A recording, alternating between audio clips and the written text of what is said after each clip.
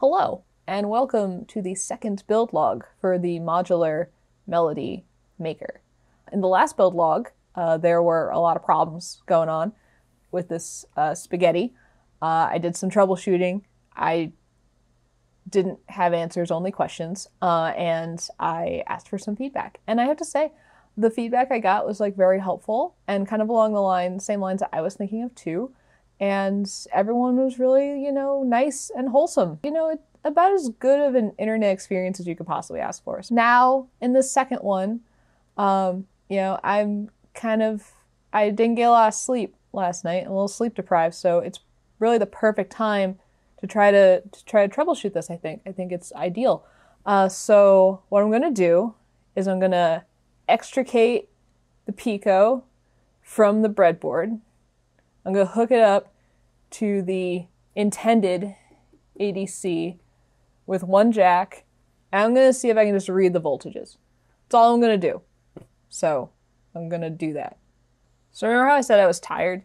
I may have just recorded this whole thing being like, it's not working, because even with this stripped down, because I had it plugged into input P0 on the ADC, and it was doing this spinny nonsense. But in the code, let me scroll. I have it set on P1 because that was part of my troubleshooting. And if I go to P1, sure enough, we're getting data. And as a result, also, just to show you, if I unplug it, it does hover at 0.5, so that's interesting. So that is the same. But if I plug that in, we are getting different voltages. I'm just going to try playing with the voltages a little bit. I'm going to try upping them a bit just to see if that changes anything. Oh yeah, look at that. It's getting high up there into almost 3 volts. So that's working. Actually, can I do a plotter? Look at that. It's plotting the LFO. That's nice. It's really nice. Good for the Pico. It's doing its thing. So we've established that the ADC can work with the Pico. Great. Good. So next, I guess, logically, the next thing would be to bring in the DAC, have it do the one in, one out quantizing. That would be the next thing. So I will do that next. All right. So now I have the Pico to the ADC, which has one input jack here going to the right pin, P1, which is then daisy chained through stemma I2C to the DAC here. Let me pull you in there. And then the DAC has the output to this jack here. Ground is being received from ADC, but it's the stemma ground, so everyone should be on the same ground. And I'm going to open up the serial monitor to see what's going on. And it looks like it's changing pitch. And then I'm going to bring up the volume on plates. Okay, I have 1V oct going into plates. And the input to the ADC is Turing machine. So let's see what happens.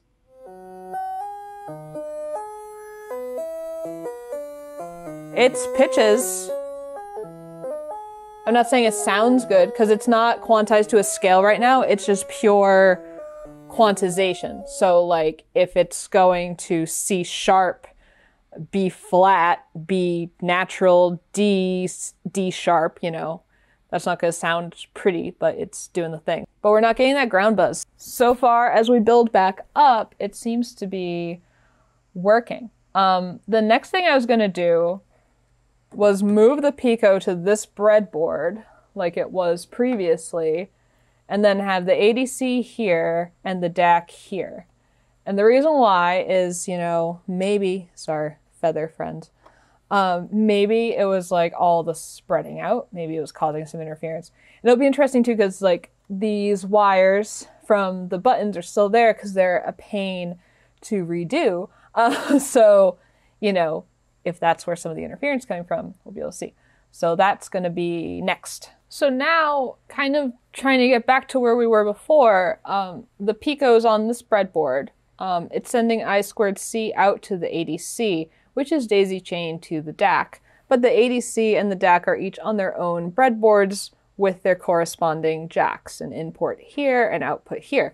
As you can see in the REPL, we're getting voltages. So I'm just going to raise the synth mixer to hear what it sounds like. And again, this is just basically unguided quantization. So if whatever pitch it's closest to, it's gonna, you know, map it to that. It's not necessarily going to be in a scale so that it's pleasant from a Western perspective. So the main takeaway here is that we're not getting that ground interference. It sounds good in a tonal sense, not in a musical sense. So everything is boding well so far. There was one interesting comment I got where it said that display drivers can cause a lot of interference. So I think next what I'm going to do is bring back in the display driver and daisy chain it in and see if that does something. But I'm going to recreate the signal chain that I had previously where it was display driver, then ADC, then DAC. If that has any bearing on it, I think that will be interesting. So, I don't know. Let's see. All right, so I've added back in the display, which you can see is reading voltages. I don't have the REPL reading voltages right now because when I'm not having it print, I'm able to not have a delay. I'm able to just let it run. So that eliminates any issues there too. But it looks like it's still reading voltages as you would expect. So let me bring up the synth volume now and see what happens.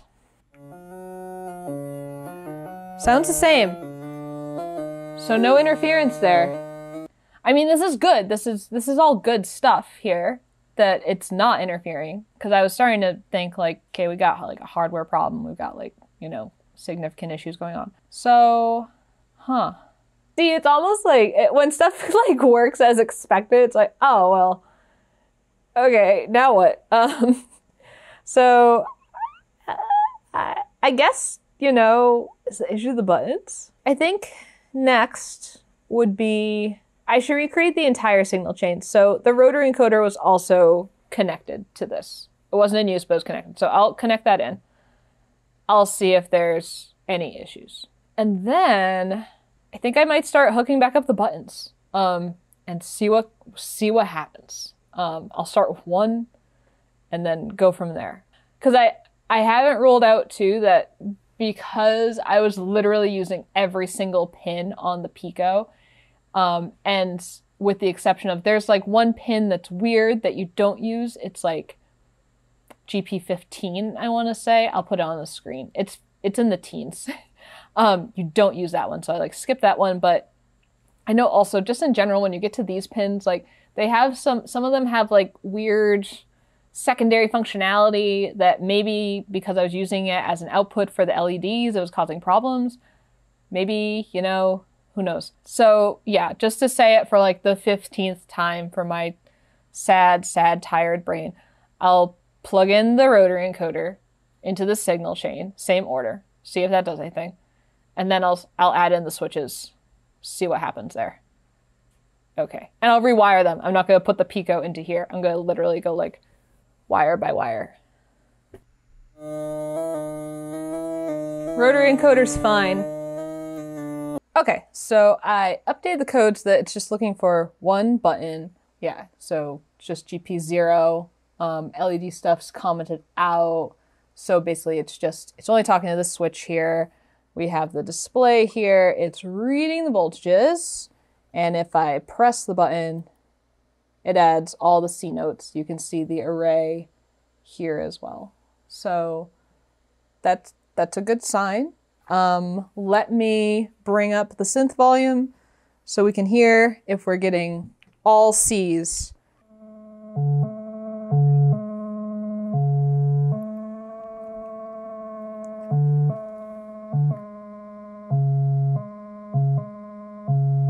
We're starting to get the warble. Because, yeah, this is blinking. This isn't like a steady LED.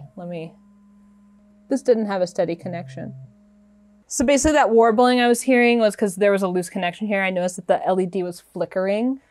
And when I kind of stabilized it a little, it seemed to stop. Part of that is the headers I soldered the headers facing up, which maybe wasn't the best idea because I was thinking I'd like use it like with plug headers. So the stemma ports are making it so that it's not totally flush with the breadboard. So that's a thing. So I might actually switch it to these kind of socket plug headers. So it's a socket on one side, plug on the other, and get it off the breadboard that way. So then we're not dealing with that as a thing. And I'm going to add in some more buttons. I think I'll do 5. So it'd be like the first section of a keyboard almost. Okay, so I have 5 switches now hooked up on GP 0 through 6. 4 and 5 are used for I squared C. So it's 0, 1, 2, 3, skip 2, 6. Great. So now if I press this, should be D. Press that, should be E. That should be C. That should be D flat. Okay, so the screen is displaying normal behavior. We're getting voltage in. So let's bring up the synth. It's working.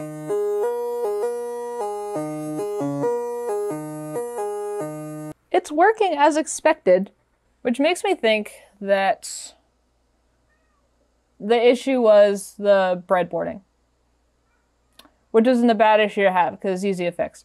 So I think I'm going to wrap it for this build log because it was kind of like, let's get it to a functional state, which was achieved.